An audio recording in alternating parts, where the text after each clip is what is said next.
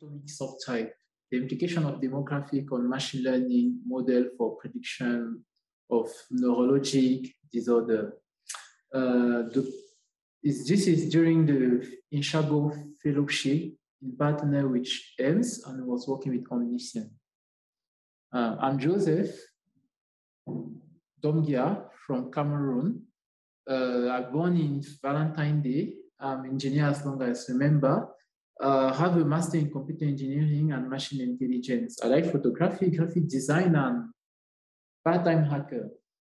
I'm Anisie and Joseph. I have a background in computer science, a master's in machine intelligence, and a master's in mathematical sciences.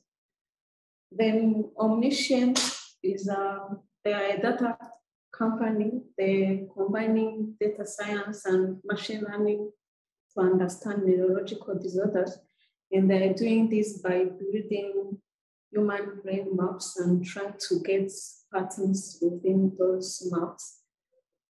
And it's very important that we understand neurological disorders as it's affecting around 9 million of people around the world.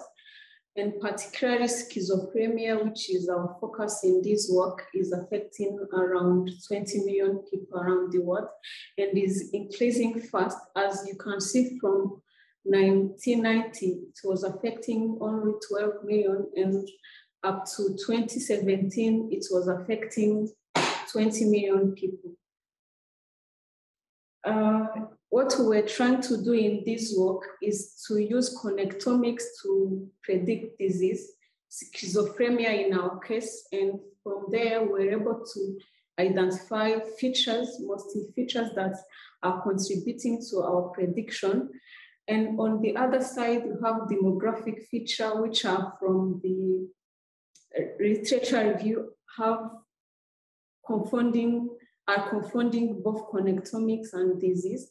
And if we have those demographic features, age and sex in our case, the model will not generalize well, especially when we are trying to train our models on imbalanced data or only on a certain age range. And from here, we had the challenge to identify how this confounding variable plays a role in our modeling, in their implications in our machine learning pipeline. Our experiment design was in two parts. The first part is where we built a reasonable baseline model and we train it on our whole data set using random set of subsets to see how the model perform and how these confounders, age and sex, impact our models. Then the second part is how we see how it generalizes on imbalance group. Then I will hand over to Joseph for the results. Okay, the method of data collection. First, we put some of our patients in an fMRI, functional magnetic resonance imagery. Was looking for blood oxygen level in the brain. Then we record data, and we did it for 49 patients with schizophrenia and 122 patients, healthy patients. The data is from UCLA Open Neuro data. They are publicly available. Then after we got the data, we have to do some pre-processing because you cannot analyze them directly. Okay, what we did here is not so complicated, no panic. We get the connectomics from the data. The connectomics is represent how different areas of the brain interact together. Then when we can use those interactions to use as an input for our experiment. Then in this table, you can see how the data look like after pre-processing. Each number show how two different areas of the brain interact together. Maybe the audition and the vision, maybe, for an example. Okay, let's go for data exploration. From the literature, we know that age is highly linked with schizophrenia. but the sex, not so much. What does it mean? When you are older, you have higher probability to have schizophrenia. Then we have to be sure during our work that there is no something wrong in our model, that we are predicting age instead of predicting schizophrenia. This is what we are calling confounding variable. Down here is our plot from our own data. We can see that the distribution is similar than that work from the literature review. Then we have to be sure we don't have that problem in our data. This is also more visualization to see how the data are distributed.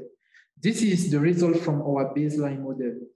From our baseline model, the best model we have is supervector machine with linear kernel. We use 3 bulls, XG bulls, random forest, but SESVN was the best model with 85 for accuracy and area on the curve was 78.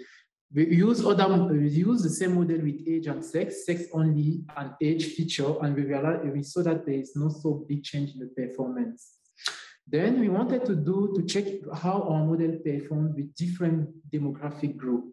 And then different demographic group means like different size of the data. I take an example, when we turn on the subject, on the group of young subject, we have 98%, 98 subject. And then here we have a sample of 98 subjects from the whole data set. And we can see that the performance is similar. That means the drop of performance is not due to of the young because they are young, but because they are from a subset of 98, because of the size of the data. Then we can see the same thing here, that our model generalized well, because the performance we have here for young and old, or for female and sex, are close to the performance we have from the data for the same number of subjects in the data set, even if it's dropped down because of the size of the data.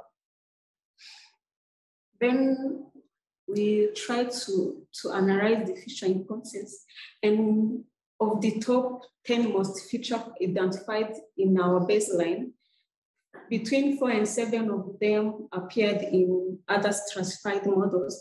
And of the 20 more important features from our baseline, we realized that 9 to 15 of them appeared in the stratified models. Means feature importance is consistent.